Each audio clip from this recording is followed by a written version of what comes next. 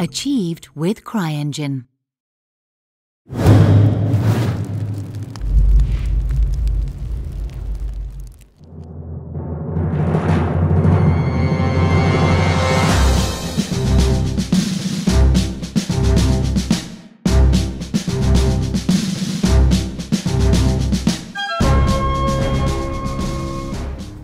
Hello everyone, and welcome to Campfire Games' Kickstarter campaign. My name is Second Lieutenant Clark Morningstar of the 7th Illinois Volunteer Infantry. I'm otherwise known in the community as George Creasy, the team's historical advisor. I am but one member of a team who for the last 3 years have been developing a game by the name of War of Rights. Passion for the subject, the game developers, and a few $100s in donations from our wonderful, loyal community have been the only things to keep us going thus far. So what is War of Rights, I hear you ask? Well, the grand vision for our game is to create something as historically authentic as possible, while still achieving a fun, satisfying game experience.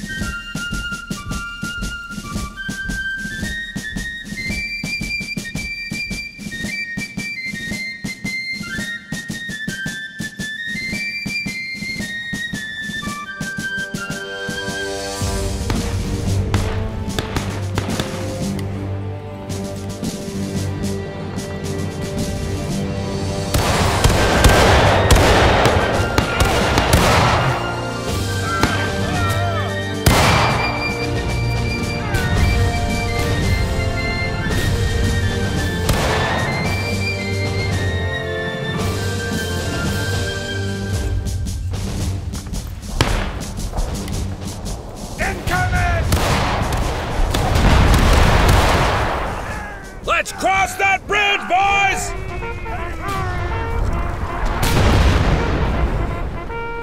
Come on! Don't stop! Move it! Move! Sarge, there's a rebel line! Firing by volley. Ready! Fire! Form a line, boys!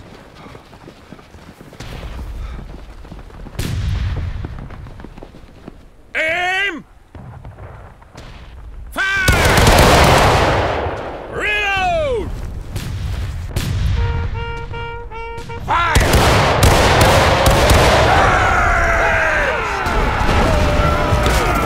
Say them welcome.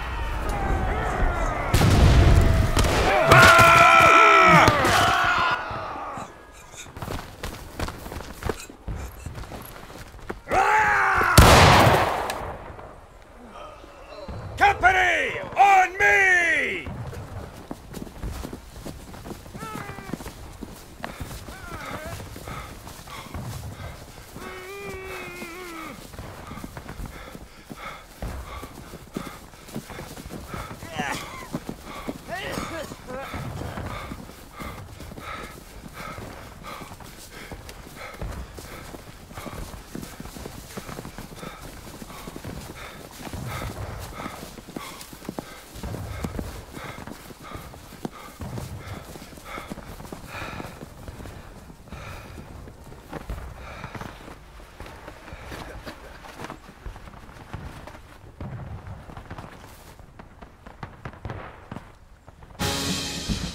Forward!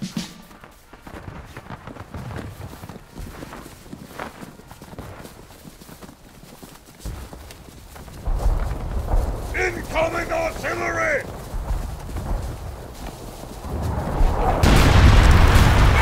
Get down!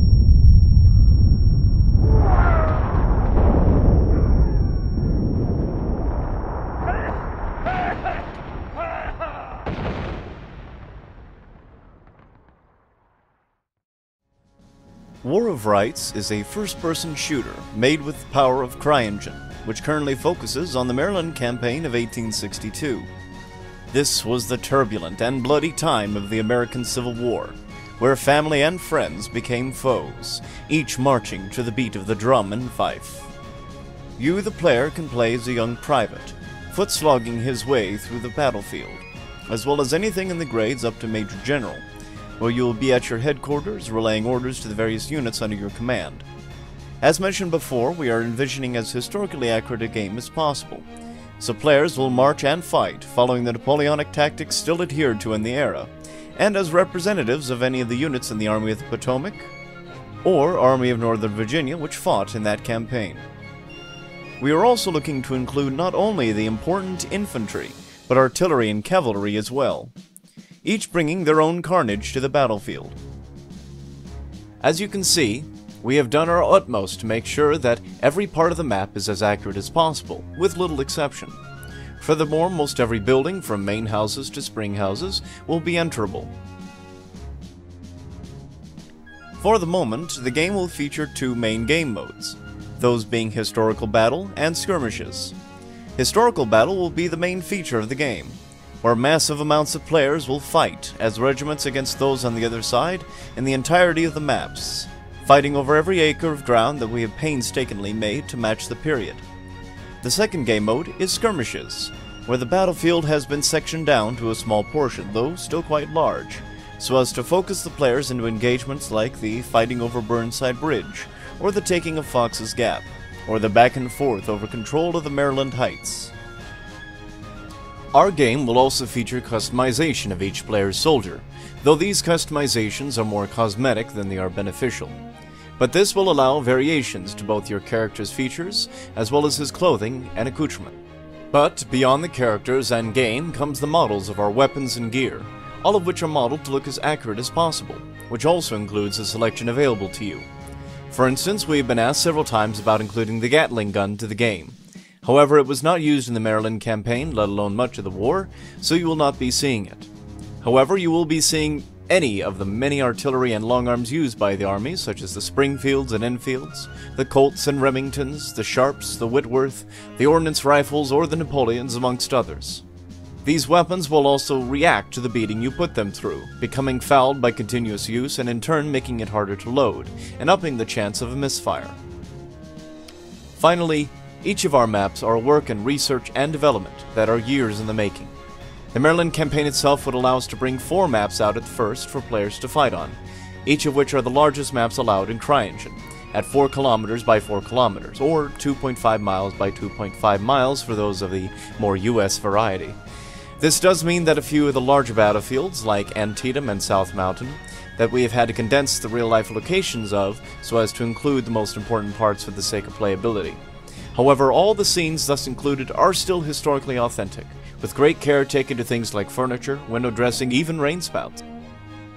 In the future, we have more maps in mind, with the hopes that we can continue our goals of making a fun, while still educational game.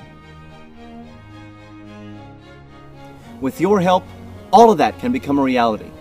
In the current times, it's hard to find a set of programmers willing to work for free, like the rest of our team has done. But with a successful campaign, we can hire the necessary manpower and ramp up production of uniforms, animations, army branches, and weapons. We hope to get Skirmishes Mode, our version of a closed alpha, out within the next 6 months. But without the necessary funds, there's no guarantee that a workable game will be made in that time frame. Though we do have other options should that be the case. However, we believe that there are other people out there, like those in our community and ourselves, who think this would be an incredible game. And, with your generosity, this dream, 3 years in the making, can come true. So, from all of us here at Campfire Games, thank you. And we'll see you on the battlefield.